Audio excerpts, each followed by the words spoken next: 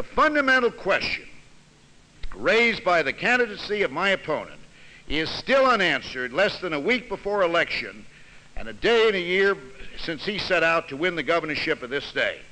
The unanswered question that disturbs millions of concerned California is this: what has Ronald Reagan ever done for the state of California in his entire life, other than make a motion picture, Bedtime for Bonzo, or Ladies on Probation, or The Last Stand of Custer? I mean, these are the things. Why, we've been building this great big state of California, its colleges and its universities and its freeways.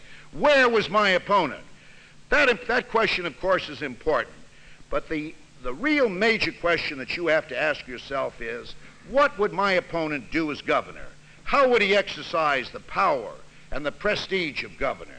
The acts and the decision of the governor of California, any governor of California, directly affects the lives of you here today, all of the 19 million plus souls in this state. How would my opponent act? What would his decisions be if he should ever be in a position to make and execute them? This is the disturbing question that every California voter must try to answer as best he can before he enters the voting booth next Tuesday.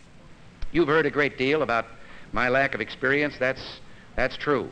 Lack of experience actually in holding public office.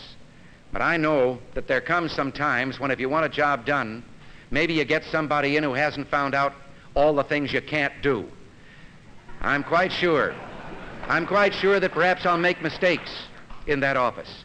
But they'll be the mistakes that you can understand. They'll be the mistakes of trying to improve efficiency and productivity, trying to cut overhead and waste and streamline and put modern business practices into the running of this government.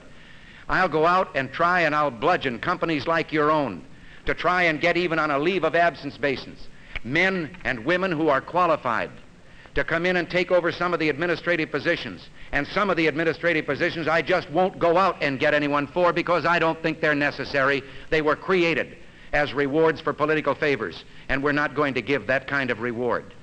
Partisanship is going to end on November 8th if we're elected, and we're going to set up a government for all of the people.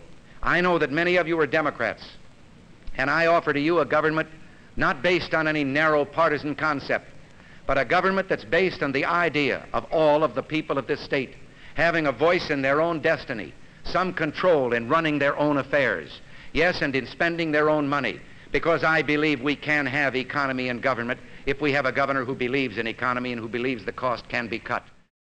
Each week, American History TV's Real America brings you archival films that provide context for today's public affairs issues.